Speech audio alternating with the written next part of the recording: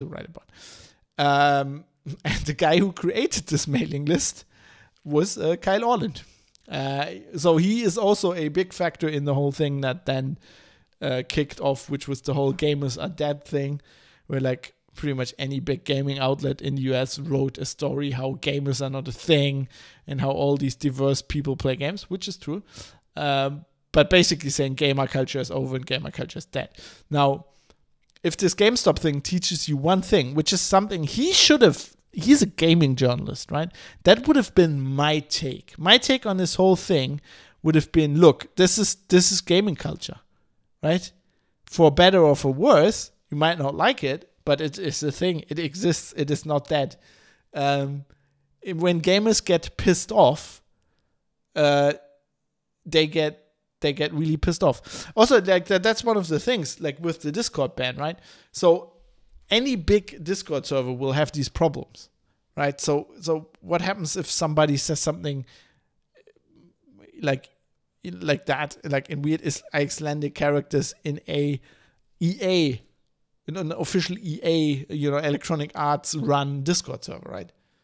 That'll get flagged. Will the EA server will get closed because people keep violating like the trust and safety, health care and tulips thing from Discord? No, of course not.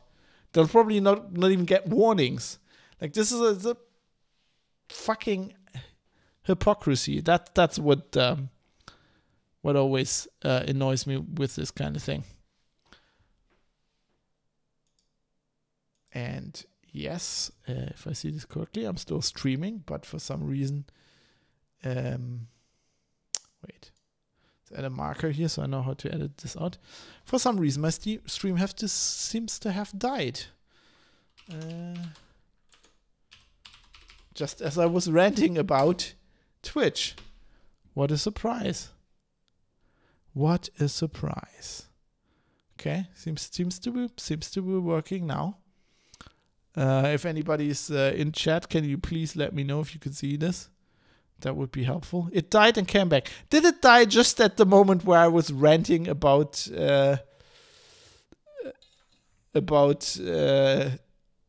Twitch? Yes. Of course it did. Of course it did. I can stream like The Witcher all day long with boobs and everything. But as soon as I say that Twitch is moderating things, the stream dies. Coincidence?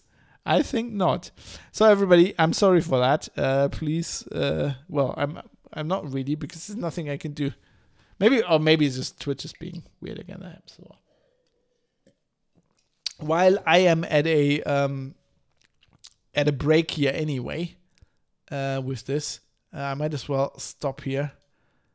And then, fix this in post and save the thing here. And thank Jaffer for following. That was an hour ago, but it was while I was doing the show, so I couldn't thank him or her or them. So thanks for that. I appreciate it very much. I will now have a quick break and just get myself another beer. Ooh. Spilling the beer I have. I'll be back right away, so don't go anywhere, and then we'll record the rest of the show. I was just thinking if this is if I take a break here anyway, I might as well might as well get myself a new beer. So I'll be back very soon. See you in a second.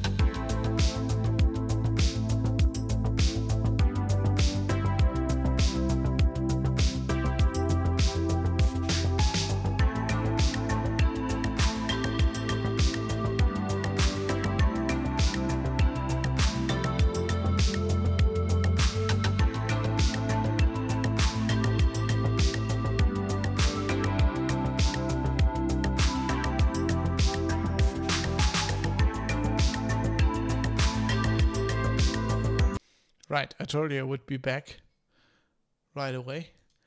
Now I have no fucking idea what I said. Oh, first of all, more beer. Need to drink the pain away of the stream dropping. I hate it when that happens. It's also not. I used to have internet problems at some point, but like that's not it at all. This is like completely Twitch every time.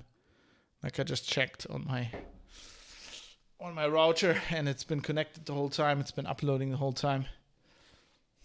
Yeah, Jeff has a twitchy finger. It's not Jeff anymore, by the way. Bezos just quit.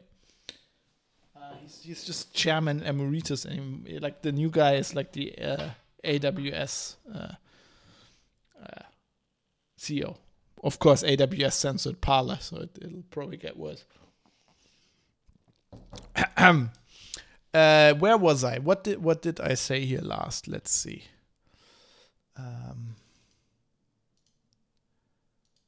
With this kind of thing, of course not. They'll probably not even get warnings.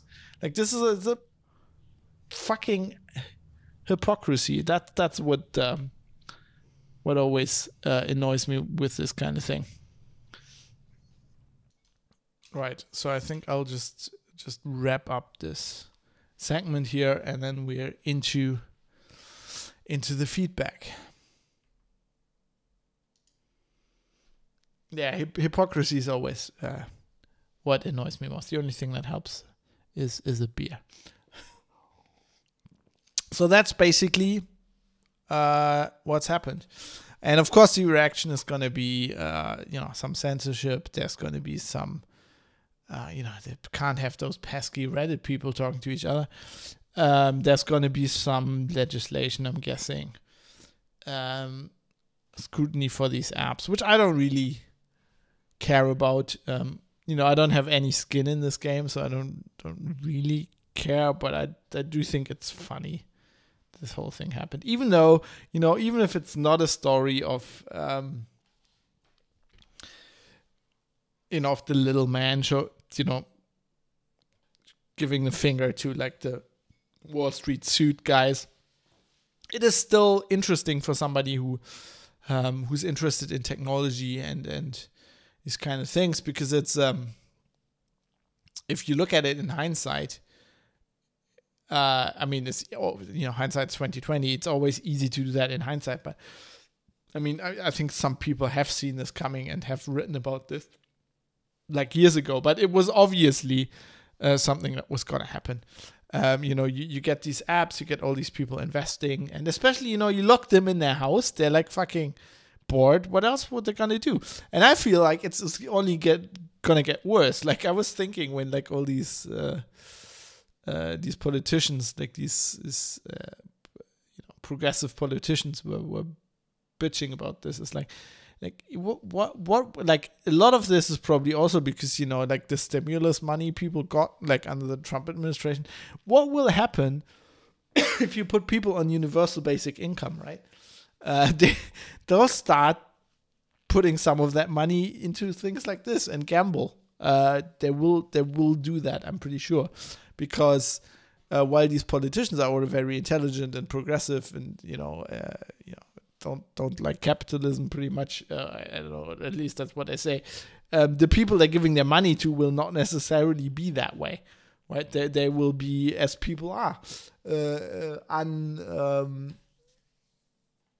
they'll do dumb things. They'll be irresponsible. They'll do stuff like that.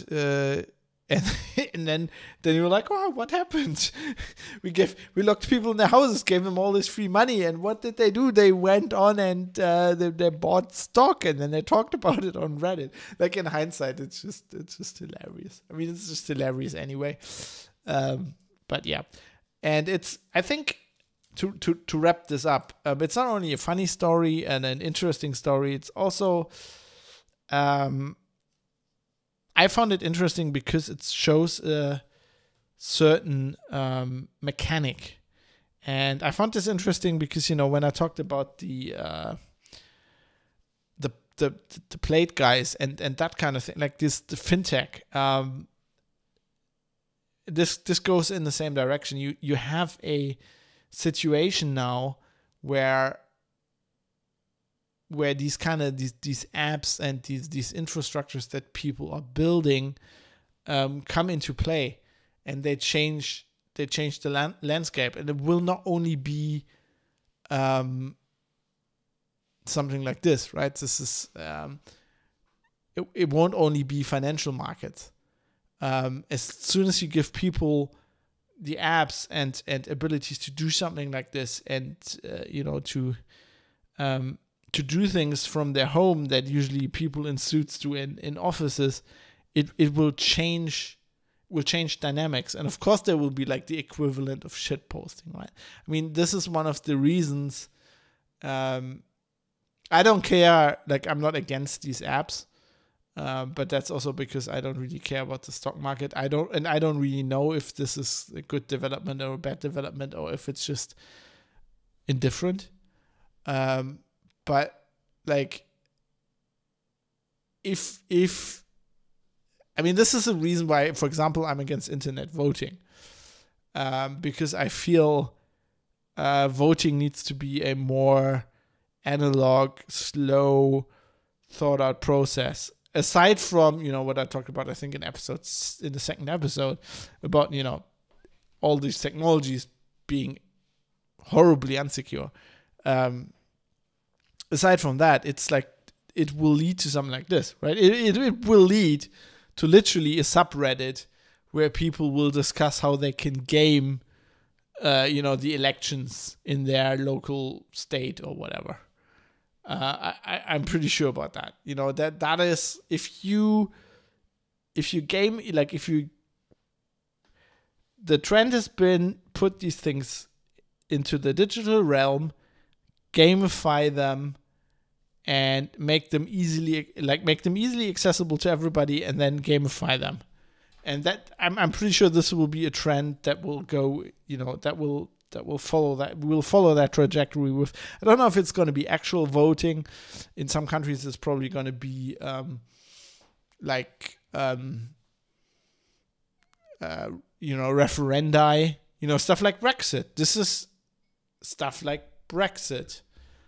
I might piss off some people saying this, but this is like, it's a mass dynamic. Sometimes you kick these dynamics loose among a large population of people that will then do something and decide something that, as individuals, if they actually thought about the situation, they would do. I'm not saying, dry throat, sorry. I'm not saying Wall Street bets and this whole GameStop thing is that way. I actually think this is just hilarious, because I think it doesn't hurt anybody. Like, there's now all these stories, oh my God, all these people who can't really afford it will lose all that money. But yeah, okay. But I don't have any sympathy for them, right? If you go play on the stock market, you better do it with money that you can afford, right? And I certainly don't mind these hedge fund people. The only issue here, in my view, is the same as Walrus guy said, is actually that the Wall Street people are not the ones who are hurting, because they always get bailed out. They always get money from somewhere. The rich people are never the people going bankrupt, right? It's like Trump. Like, he's always creatively borrowing money from a bank that borrows money from another bank, while that credit is like defaulting. He just borrows money there. It's always, the little people getting fucked. But then on the other hand, you were buying this shit on an app, right? And that's another problem with these apps, right? They abstract what you're actually doing, and it might seem to be like a game to you, when maybe it isn't.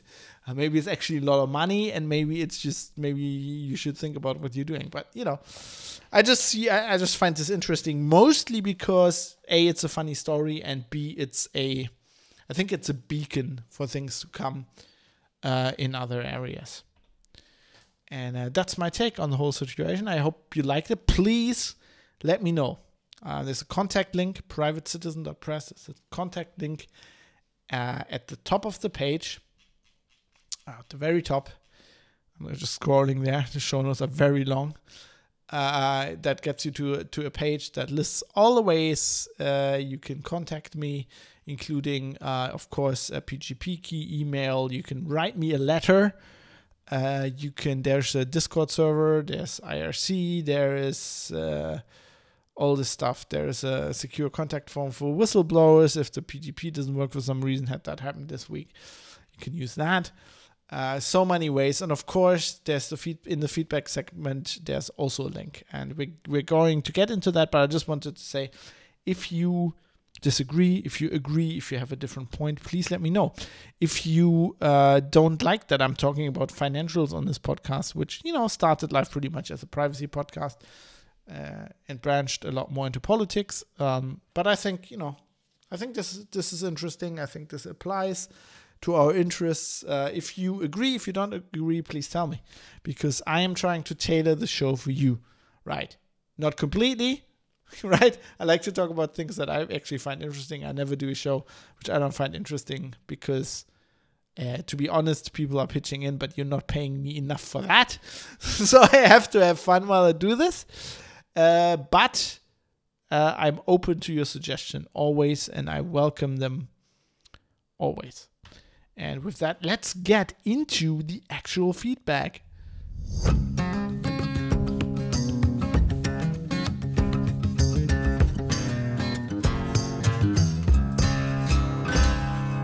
So first of all, I had, I think that was in Discord, a comment from Funky Duck, who is also watching right now on Twitch, about last week's episode.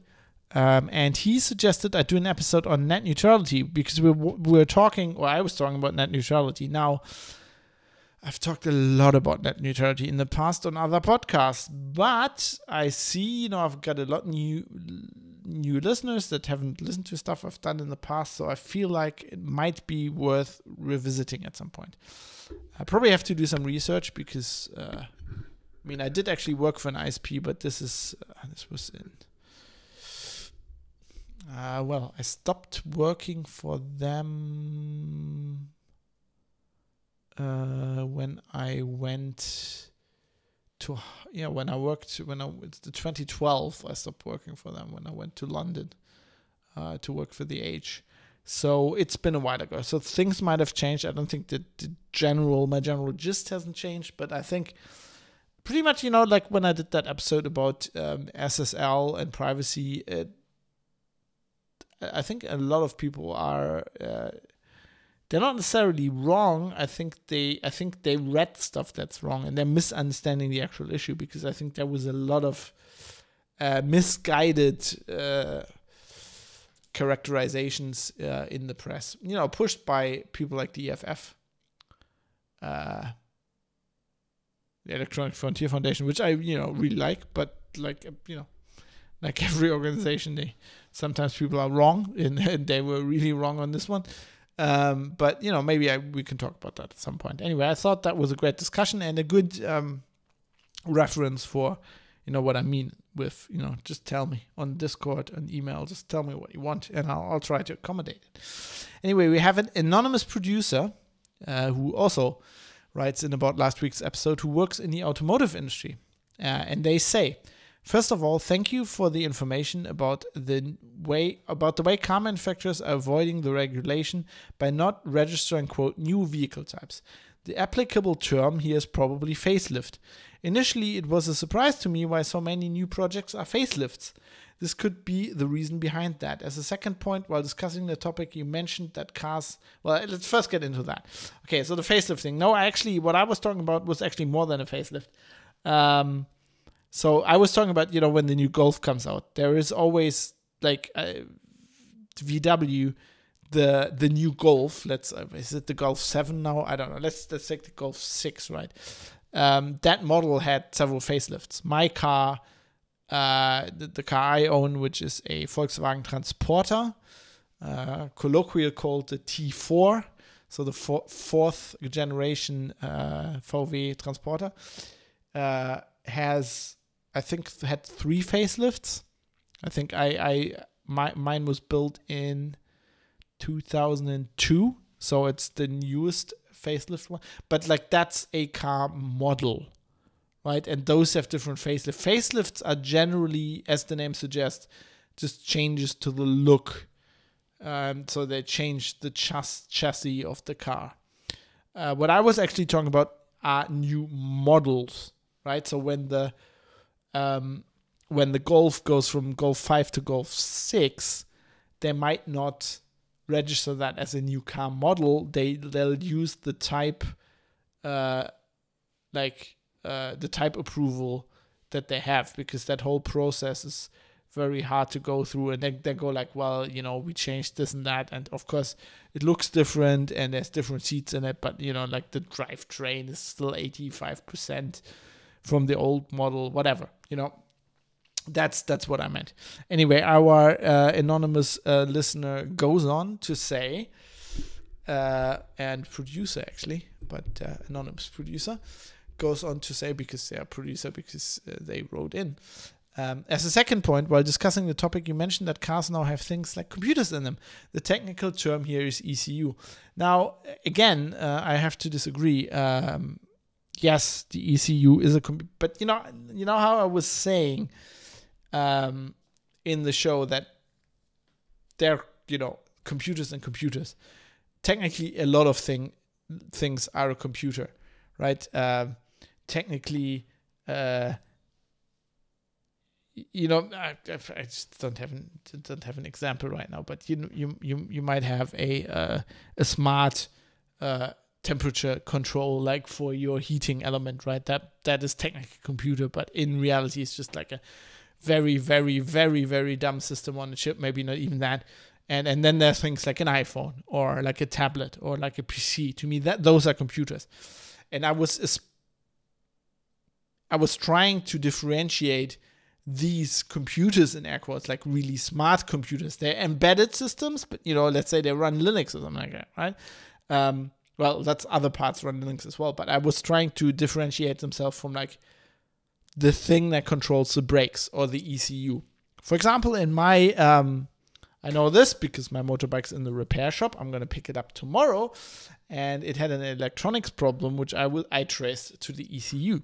So I have a very simple motorbike. It's a Moto Guzzi V7, built in 2013, and the engine's pretty much the same engine they had in the 70s bike that it's modeled after.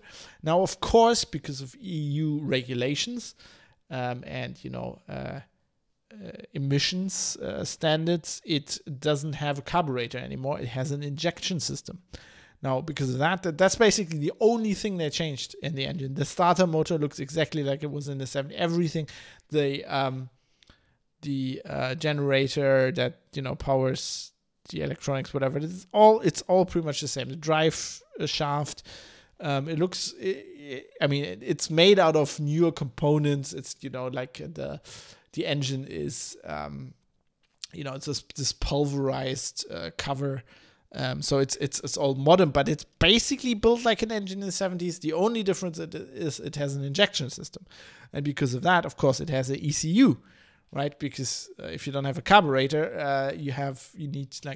there needs to be a computer, in air quotes, in there that calculates, what the air temperature is, what the air pressure is, and then calculates, when you're starting the engine, how much fuel you have to mix with how much air. And then, when the spark plugs fire and all of that. Now, I would hesitate to call the thing that is in my Moto Guzzi a computer. It technically is. It's, Moto Guzzi belongs to Piaggio. So the ECU that's in my bike is the same in that the big Piaggio motor scooters have, the ones that drive 120 or whatever, the big ones. It's like one system. It's just like they flash a different control on there for every bike. It's, I think, the same in every modern Moto Guzzi. They just have a different, it's basically firmware you flash onto that. But that's a very, very, very, very dumb system, right? That is not, it's technically a computer, but you couldn't hack it. First of all, it doesn't have any connectivity. You probably get, my motorbike doesn't even have a CAN bus, right? It just has this ECU and wires coming out of the ECU to all parts of the engine, which is where the electronics fault was. actually the electronics fault was the clutch handle, which somebody actually on the internet suggested. If that's broken, if there's a switch in there, if that's broken, the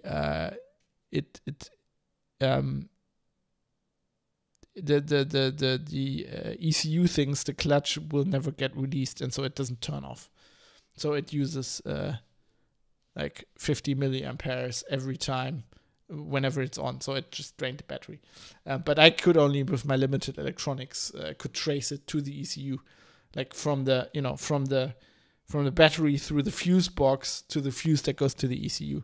But because of, on the other side, there's like this board with like all these out pins, and they're connected to everything. You know, the of course the ignition system, you know, the clutch handle,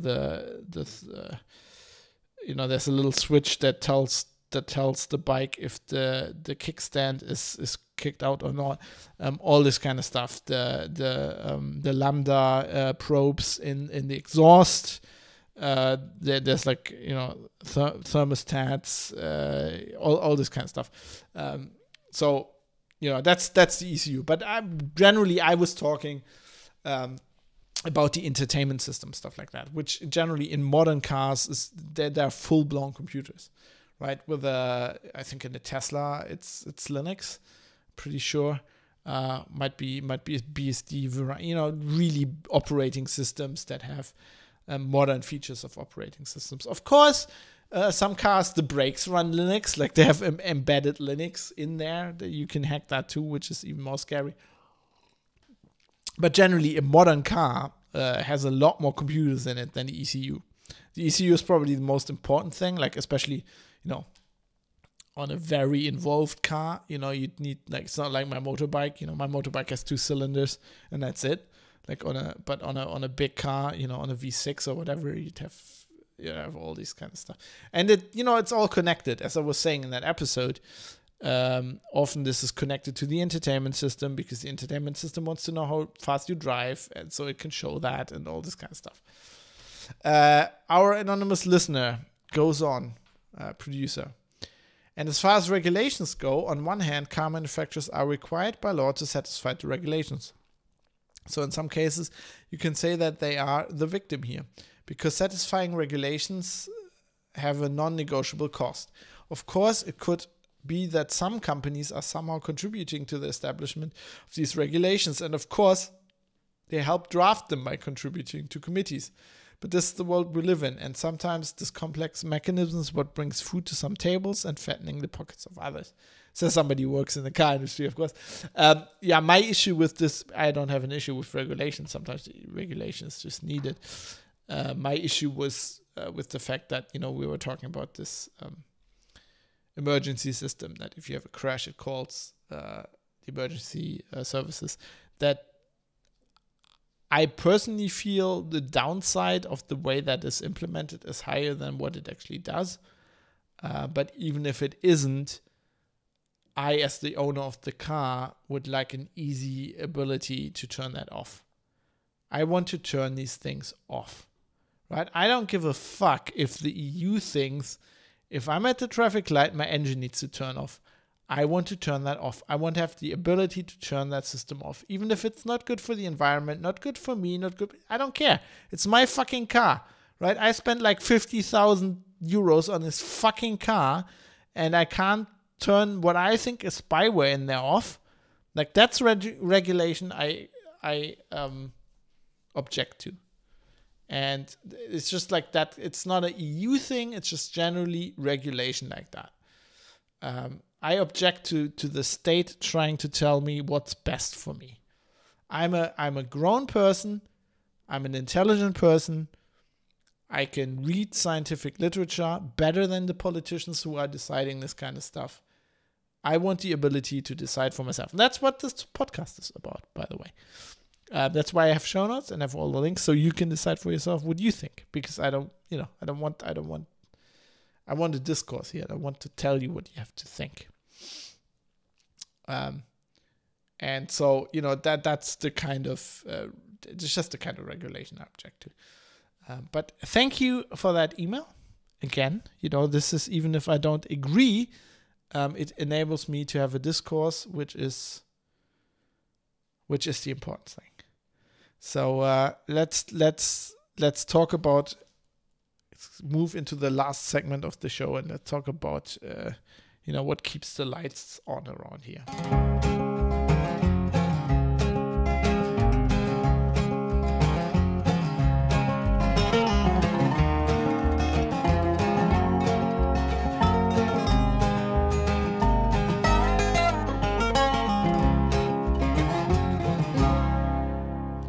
So if you listen to this podcast for a long time, you have heard this before. I produce this podcast in my time for you.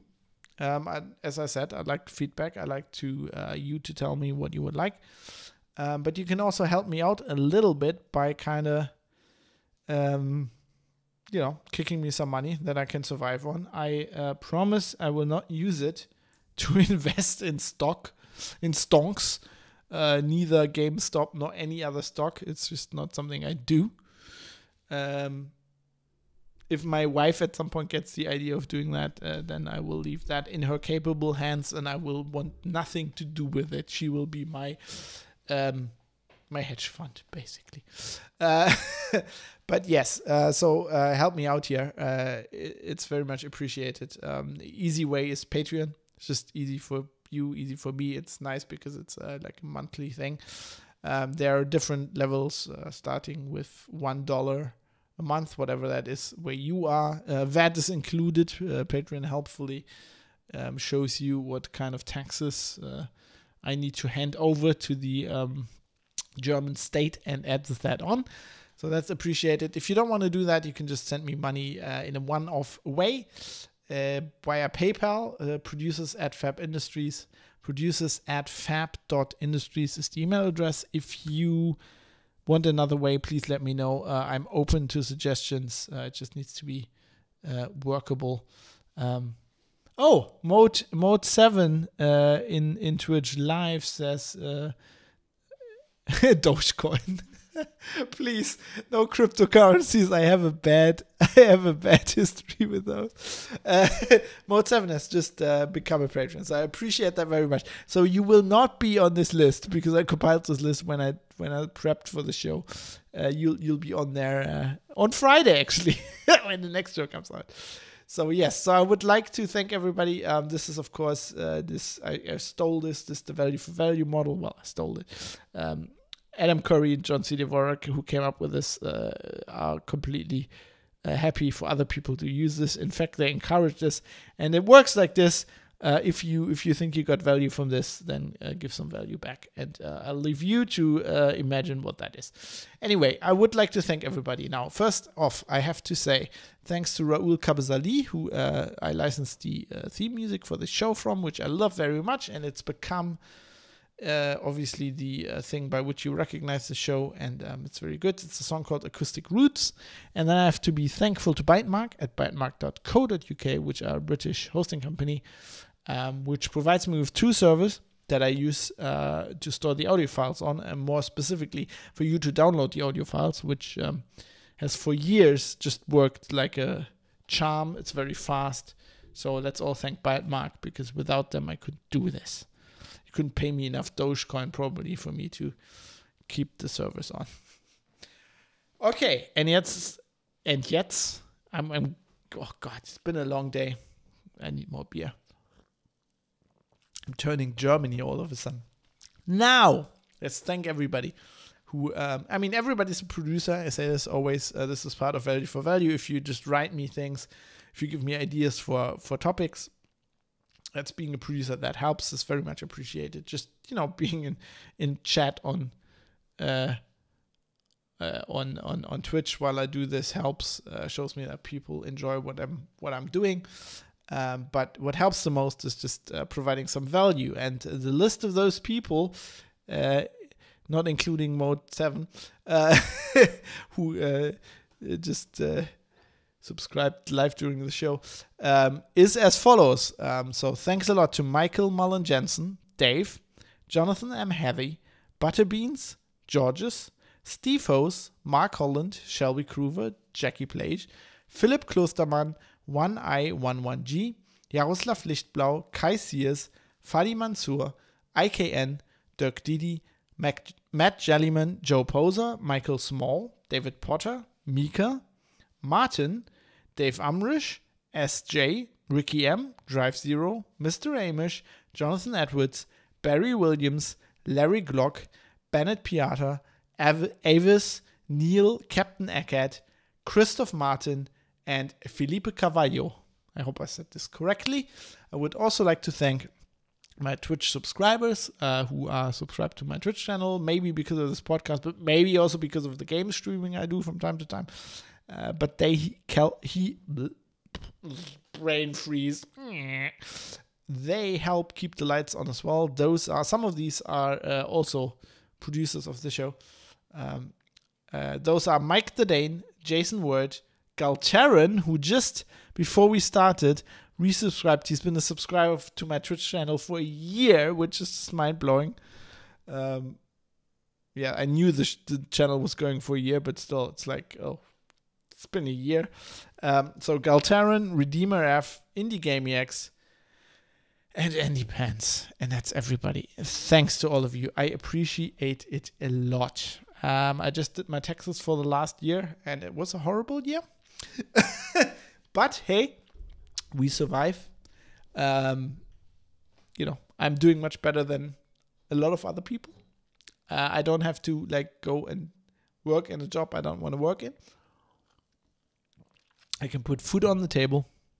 It's all good, but I appreciate that you're helping out. It is seriously appreciated. And a lot of these people have been there for a year now. We're doing the show on Friday, 1 year episode.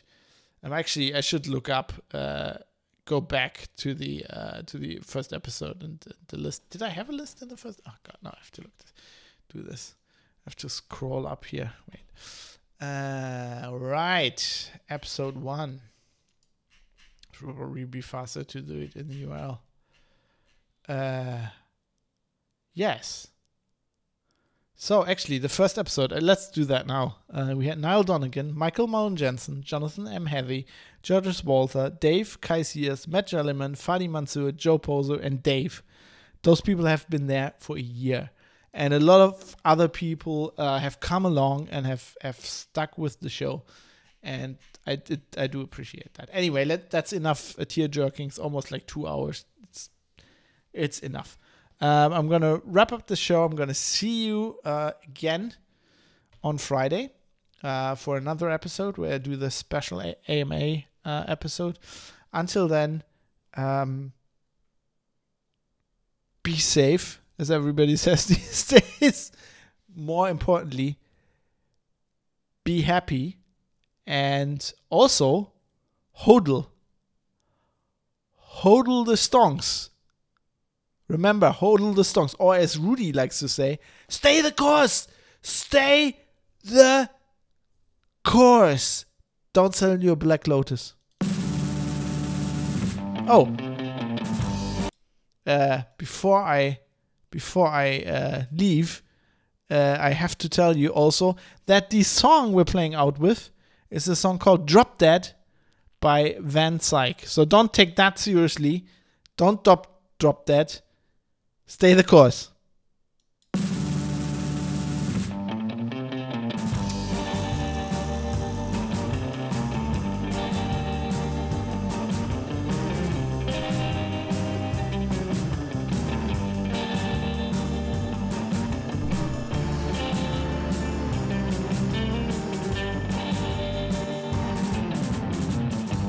I've been wandering down the same road back into town.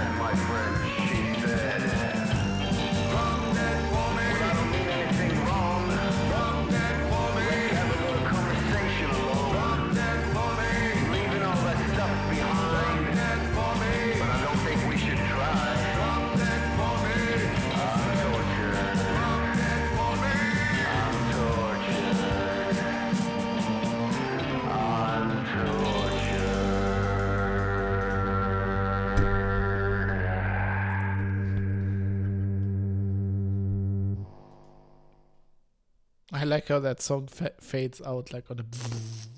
It's like on a Mars hum there.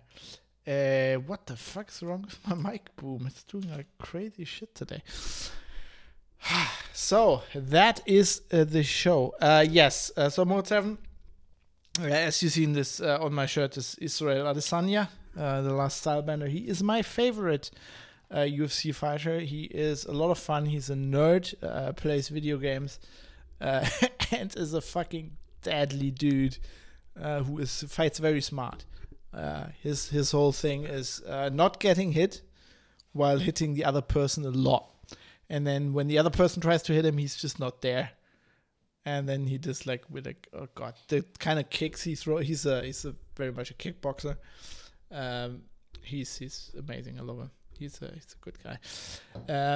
Yeah, so that was it for this show. I will now end the stream in a little bit because I've got an hour left and I need to get the show out. Also, get up early tomorrow to pick up my motorbike, which hopefully is going to be fixed.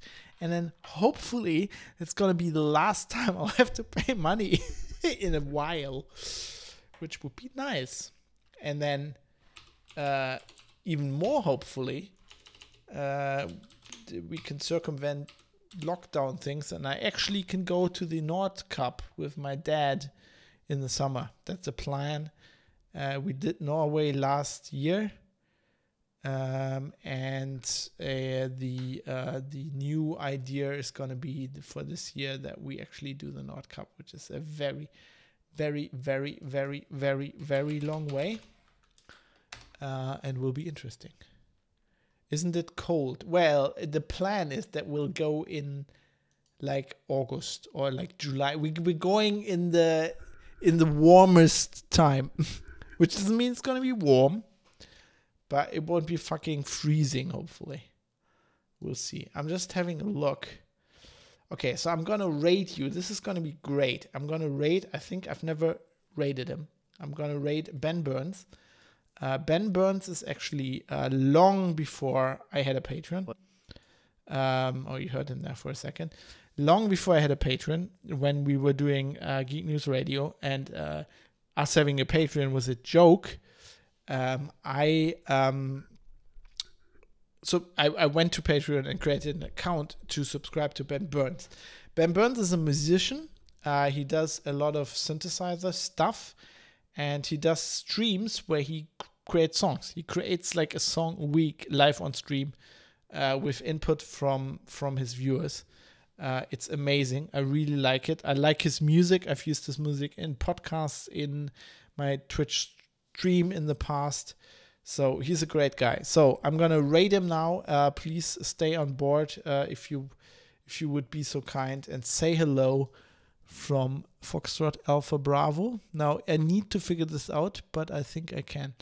I think I can do this. It's technically very complicated. I have to go to the right website, and then I have to click on a button, and then I have to search for his name, and then I don't find it because it's dumb, and then we can do this. Okay, so I'm going to rate him now. Say hello from me, and hopefully I'll see you on Friday. Maybe I'll be on time. I'll give my best. I think I have to be, otherwise the wife's going to be angry with me. So I'll do that, and we're going to do an AMA session. That is going to be fun. Okay, say hello to Ben from me. I'll be in chat there for a bit as well, and then I'll finish the podcast. See you around. Thanks for watching. Thanks for listening. I appreciate it. Thanks for the support. I appreciate it very much. See you on Friday.